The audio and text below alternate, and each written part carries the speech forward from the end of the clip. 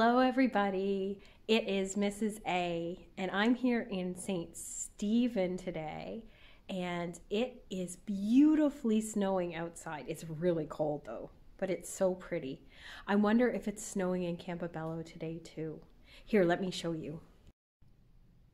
Can you see the snow on the with the camera? I'm not sure. Oh yeah, big fluffy one just went by. It is so nice. I cannot wait till I'm done my work so that I can go out and play. It's like a winter wonderland out there, isn't it? I'm going to share a story with you right now. And in the story, a girl actually wants to dance in a ballet that's called Winter Wonderland. Are you ready? Let's settle in and listen at home to my story. All right, the story is called Pillar's Worries. And it's written by Victoria M. Sanchez with the pictures by Jess Golden.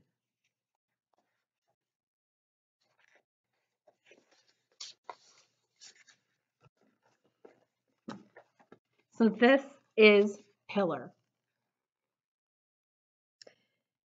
Pillar plies while brushing her teeth. Friday is always a good day. Ballet class.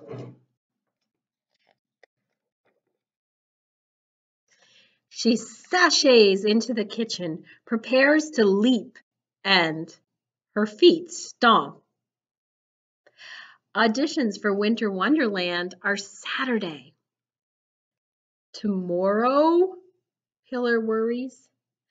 I can't dance in front of all those people. What if I forget the steps? Pillar lets out her breath. It's her favorite ballet. She knows all the steps. She hugs herself as she enters school. Pillar, she tells herself, Friday is always a good day. But in PE, that's phys ed or gym class, in gym class, she drops a fly ball and she turns pink. During library, Pillar realizes she forgot to bring her very overdue book. Her skin prickles hot. By lunch, her stomach is squeezed so small she can only swallow one bite, even though it's pot sticker day. Pot stickers. Those are like dumplings. I like dumplings. I wonder if you've ever tried them. In math, Mrs. Jenkins' voice startles Pillar from her daydream. Who would like to solve the problem on the board? Pillar's arm refuses to rise, but her hand twitches. Pillar? Miss Jenkins asked. Pillar immediately forgets the answer. Pass, she mutters. Someone whispers loudly. She always says pass. No, her eyes tear up. Her heart beats so fast it scares her. She panics. Do I need to go home? She drops her head and she sees a sticky note on her desk. I don't know if you can see what it says, but it says breathe. Sebastian, a friend from ballet, grins. Pillar smiles and remembers to breathe.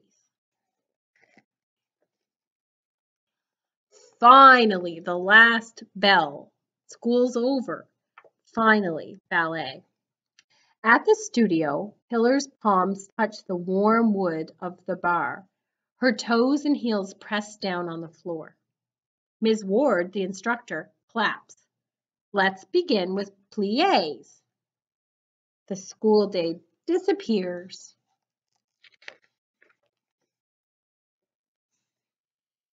After warm-ups, Ms. Ward asked, Pillar, could you please demonstrate your arabesque? I'm not sure how you say that. She sees students starting and Sebastian smiling. Pillar's palms are sticky on the bar, but as soon as her long leg lifts, her shoulders relax. and the rest of the hour breezes by. Dancers, calls Miss Ward, auditions for Winter Wonderland are tomorrow. Please see me if you're interested. Pillar's heart leaps. Then her worries creep back. Should I? Sebastian signals Pillar, but she turns and packs up. Pillar, it's Mrs. Ward. Signing up? Cheeks burning, she shakes her head. At bedtime, Mama sits on Pillar's bed. How was your day, love? She asked. Pillar's chest tightens. Then she begins to cry. Tryouts are tomorrow, Mama, but I'm too nervous. Pillar's mama hugs her. Whether you try out this year or next year or never, you're still an amazing dancer. I want to this year, but my whole body is scared. Mama touches Pillar's chest. Their sign for breathe.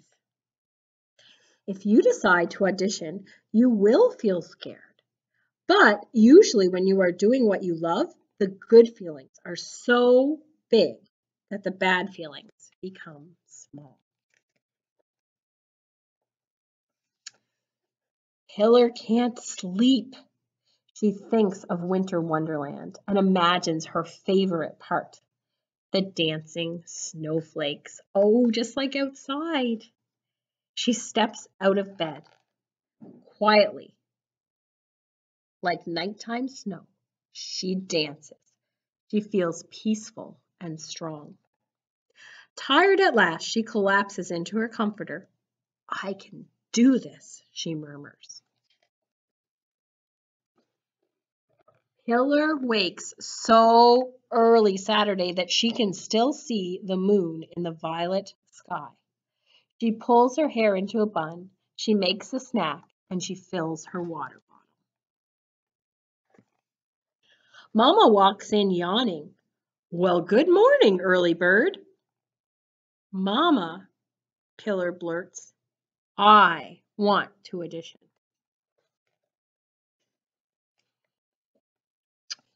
At the studio, Pillar spies Ms. Ward. Pillar's belly is so queasy. She thinks back to dancing last night. She breathes deep, and her teacher smiles. Pillar, I'm so happy you're here. Everyone's warming up backstage. Pillar feels like she swallowed 100 butterflies. But just as she starts to worry, Sebastian walks up. I'm so nervous, I want to barf, he moans. Pillar laughs, and the butterflies float away. A judge calls. Pillar? The flutters return, but Pillar closes her eyes, and she breathes deep. I can do this. This is what I love. Her legs prickle and her feet feel numb, but she walks to center stage. The music starts and Pillar closes her eyes and imagines winter and ice. Her flushed cheeks cool. She steps and dances. And before she knows it, the music silences and Pillar walks off the stage, beaming and tall. Next week, during sharing, Miss Jenkins goes around the circle.